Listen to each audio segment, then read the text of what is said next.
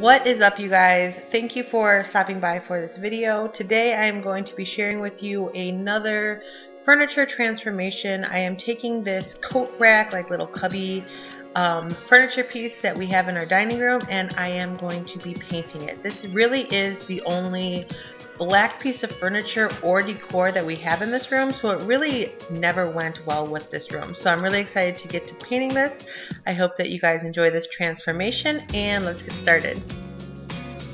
Of course, I am removing everything from the piece, and then I'm going to be wiping it down so it's nice and clean.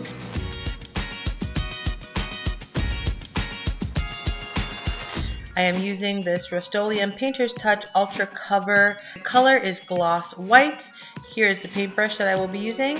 I am also going to be using some paint towels to clean up any mess.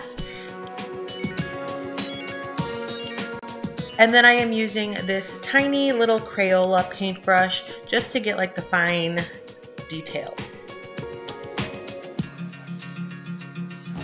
So I did not decide to sand this. I have yet to sand any type of furniture piece yet. I know that once I start painting our kitchen cabinets, I will definitely need to sand, but I feel like for the furniture pieces that don't get touched or used too frequently, sanding isn't a big must. I don't know, maybe that's just me, but I haven't had any issues with not sanding the few pieces that I've painted in the house so far.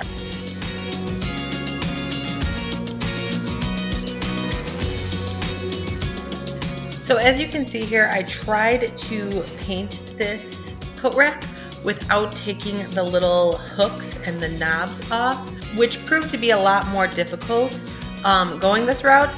But here you can see the first layer of paint is on. There is a lot of streakiness. It definitely needs that second coat to get that full coverage.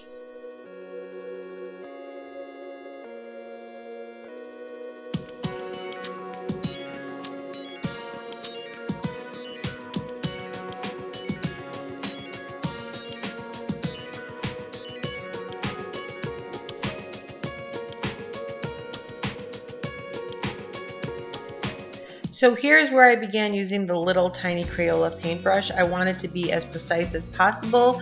When Matt was filming me do this, he kind of realized that these are just like little screw on and off knobs, which I did not realize before starting this project. I thought this whole coat rack would have to come down and everything would have to kind of get disassembled, which I thought would take a lot longer.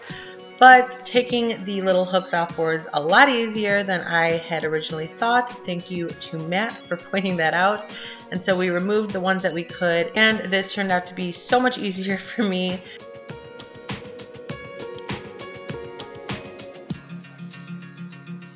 Okay, so I added a second layer of paint to this first cubby, and here you can see the difference between the first layer on the left and then the second layer on the right. It is a huge difference. It's definitely worth taking the time to add a second coat. Now I am screwing the little hooks back on, and this just needs to dry. I really like it so far, and I'm really excited to add the finishing touches.